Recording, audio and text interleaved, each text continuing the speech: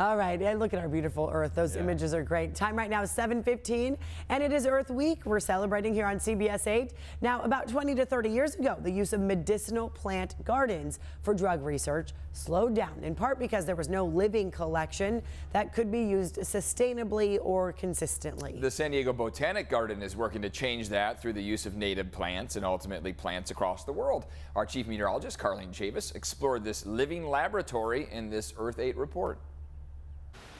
These plants aren't just pretty to look at. They're actually going to serve as a tool for Western medicine. I'm here at the San Diego Botanic Garden in Encinitas, where we're collaborating with modern technology as well as plant research in a first-of-its-kind medicinal plant collection and collaboration. This is Artemisia californica. Okay. This is a sage scrub. Some people would call Artemisia as mugwort or wormwood. This is also known, this particular species, as cowboy cologne. And while some do smell good, the purpose of these budding beauties is to get you feeling good and healthy. Over the last 200 years, medicinal plants have helped produce most of the drugs considered to be Western medicines. Found here in San Diego, California yerba santa has an extensive history as a medicinal plant, helping for coughs and colds. This is also something that's understood by the FDA to be generally recognized as safe. It's used as a flavoring substance. It's allowed to be put into foods and dietary supplements. Roughly 40% of all modern drugs today are directly and indirectly extracted from plants. Unfortunately, readily available medicinal plant collections are not plentiful.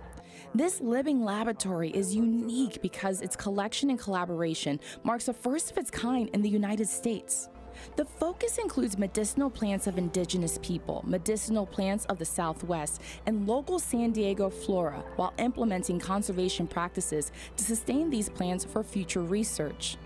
Key partners in this collaboration include the Homol Indian Village of California, a federally recognized Kumeyaay nation. We have our indigenous peoples working with us as equal partners, helping us to pick the plants that we work on, how we study them, and what they're being studied for, so that they're along for the entire journey, from growing the plants all the way until potentially biomedical development and commercialization, that they can also then benefit from that.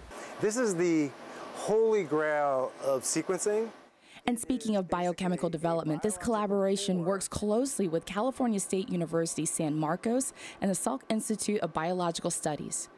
Using medicinal plants like California yerba santa and California sagebrush, researchers will be monitoring changes in a plant's genes and chemical reactions from enzymes. Here at the Salk, we're going to be putting them under different stress conditions and seeing if maybe they make more of these medicinal chemicals that are of interest. That will turn chemical A into chemical B, and chemical B turns out to be this medicinal drug or something that people can use to improve their health. These discoveries aim to give people more options when it comes to living well.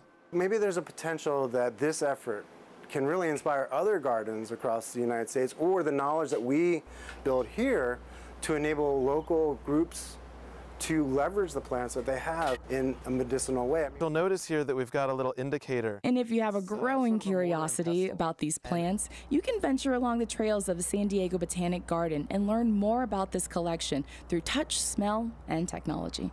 And as people see those walking through the garden, it's going to indicate that they can take out their cell phone. It'll be on the self-guided app, which we're calling Story app, with our medicinal tours. If your GPS is activated, hint, hint, the app will start talking to you and provide more information about most of the medicinal plants on display.